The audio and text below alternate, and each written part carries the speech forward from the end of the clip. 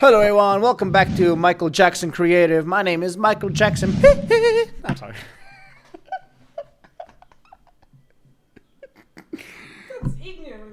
Hello everyone, my name is Clementine. Welcome back to Clementine Creative. I had a little moment of hesitation there. Wasn't sure if I got my intro right.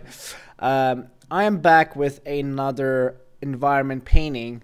I decided to do one more painting. This is the last, not one more painting, one more video where I paint an environment. This is the last one for now because I do want to keep this project a little bit more secret so it has a little bit more surprise impact when it actually comes out. So it's not like, oh yeah, we already seen this on YouTube. I want it to still be a surprise for the final product, which once it's done, the trailer is going to be on YouTube, so you're going to be able to see it. But for now, it is what it is. And basically what you're seeing here now is me doing another area for the same clients. So this type of area right here that we have is combined ice and fire, which is something that's really hard to sometimes paint because they're opposing elements and they really don't fit together very well. But I did try to what I did was I divide the areas with basically like a fall. I think that's what it's called, like a yeah, I think that's what it's called, a fall. So the only way to get through it is to either go around on the left side and go down, or through the bridges. Now the bridges are shortcuts to basically in the game itself. These two bridges present shortcut opportunities to get to your destination faster. However, these bridges do hold their own dangers as you step on them, meaning there could be enemies and various dangers for you to be able to pass this shortcut, right? Because it obviously cuts away quite a big chunk of road. Now, when this painting here is going to be done, it's still not going to be the final. There's still some changes that are going to be done in the entire area, not just this area. Oh my god. If you ever did commentary for anything, you'll see how sometimes you just start saying two things at the same. Like you want to say one thing, but what comes out of your mouth is completely different. Because you think on the fly. You know, I don't have this like scripted or anything. It's ridiculous. But basically, when I finish all of the zones and I combine them into one huge map, which later becomes the actual playboard. I'm gonna have to make some, fixes. Some areas are a little bit too big compared to others, so I'm gonna have to fix some of that. But these are all the things you should do after the entire thing is already done. Here you can actually see me now rendering in a dungeon. This is like a temple, a Viking-style temple. This entire area is highly Viking themed. Even though Vikings are people that usually lived in more frosty areas, we have some fire thing going on in the bottom. I still made their village look more Viking-ish, even though Vikings technically didn't live in lava areas, but I think that's an interesting concept of how different would the actual culture or their armor or whatever be if they lived in a different area. Wonder if that depends. And that's why I like video games and such, because you can really explore that idea. So here I skipped quite a big chunk of actual recording just because it's all just fine detailing, not something really interesting. Here you can see basically that this area is new, something you didn't see me do. It just took a long time, and it's not that interesting. It's just a tedious process of adding in these little tiles. The reason why I did this, I feel like I'm speaking really strangely. The reason why I did these, like, what is it called? These platforms, is sort of to get the feeling of, of going down. Basically, like the entire area is a little bit higher, and you're going down as you go. But then when you come down to the lowest platform, which is the one where now the snow is, where the bridges are, that's the lowest one, right? And the bridges are more or less straight. They don't really have a tilt to them. But here, you're now going to see me render this lodge house, which is another point of interest in this game. And I want you to observe how I do it.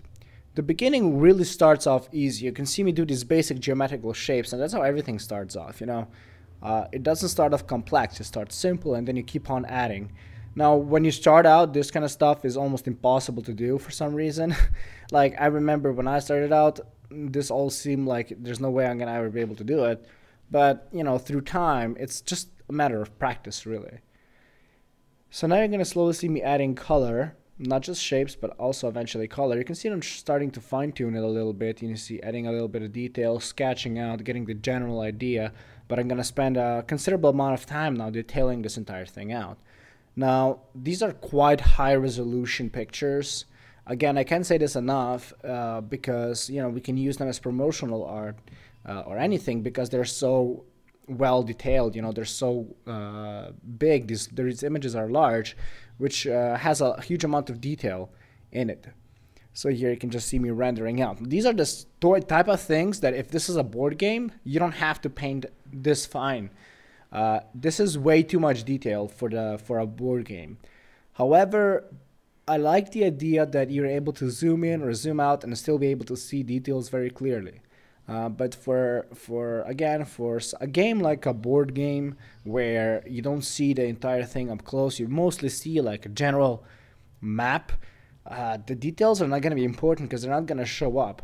One important thing that I learned from Fang Zhu, if you ever watch Fang Zhu, he has a YouTube channel called FZD School. Basically, what he said is that the details don't save the painting.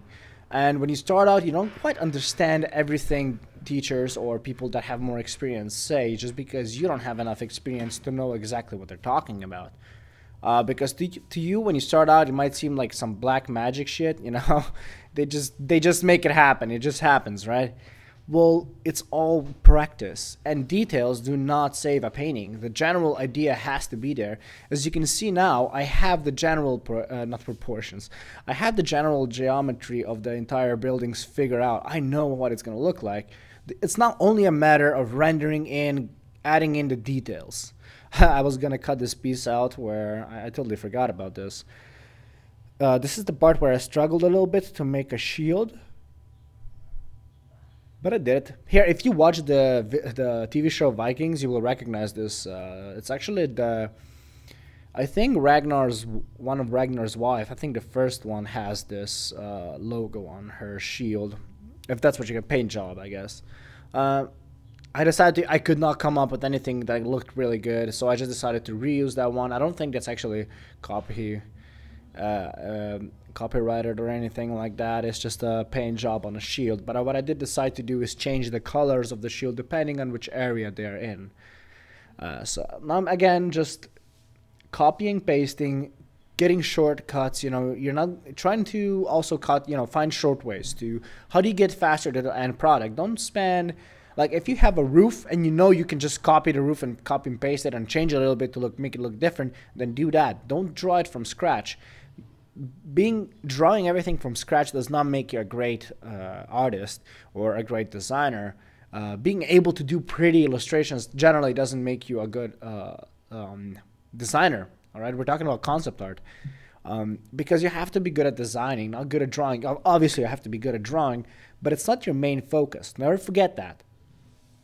If you want to be a concept artist, not an illustrator, but somebody that comes up with designs that are going to later be used in the video game, and you're prepared to commit to designing those characters all the way through, from maybe even designing their belt, just the belt, and the entire character, or maybe just his eye. You know, if you're ready to commit yourself to that, that's concept art. That's what you got to do.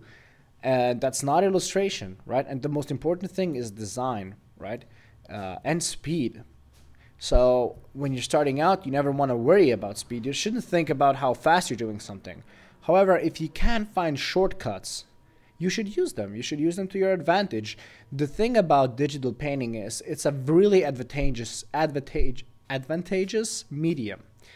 Unlike in traditional painting where you have to paint everything from scratch, here you can copy and paste and really use the medium. You know, don't hold back. I'm pretty sure that if it was possible in traditional painting, a bunch of people would have done it there as well. So don't let it bother you. It's not cheating.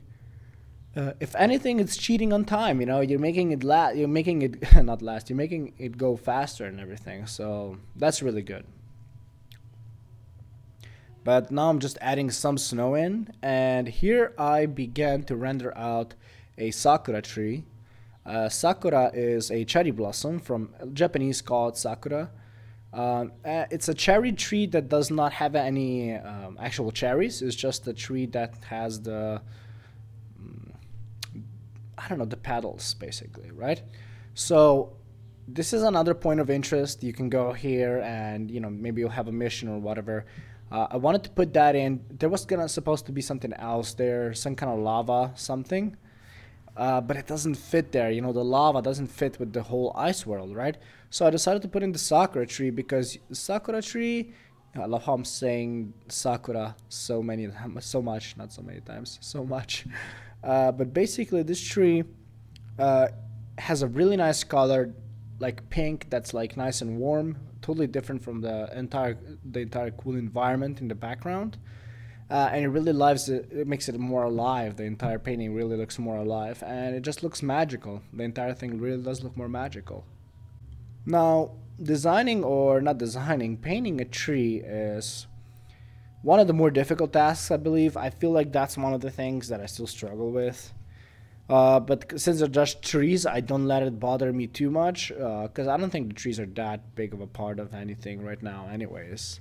Again, you can see how I'm really overdoing it here with the pink flare or whatever, but that's sort of what I want. You know, that's sort of what I wanted to achieve, basically, the effect of it being really magical.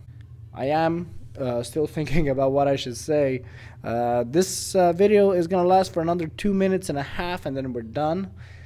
To be honest, whenever I do a commentary, I'm not exactly sure what I'm talking sometimes. So really, excuse me if I just start rambling something, or I say something and I never finish it. Sometimes I just simply forget. Commentaries for me were really difficult in the beginning. Now they're an experience where I just chill and do it. It's more like hanging out, or, you know, I don't know how to exactly explain it. So I don't think about what I say, you know, I just talk like I have a conversation with a friend, except I have a conversation with my computer. So yeah, that's not sad at all, you know. Oh, there we have that guy, right there in the tree. You know, there's this one story an author of ours in Slovenia wrote about a tree who had magical powers of healing, and the only reason why it had magical powers of healing because there was like a pile of just dead bodies everywhere underneath it, just buried, and apparently that gave it its life energy. Pretty good story. But here's the finished product. You can see a little bit of snow effects and everything. Again, this is gonna get changed a little bit, and that's the volcano right there. I really like how this turned out. Well, I hope you enjoyed this video, and I'll see you in the next one. Bye.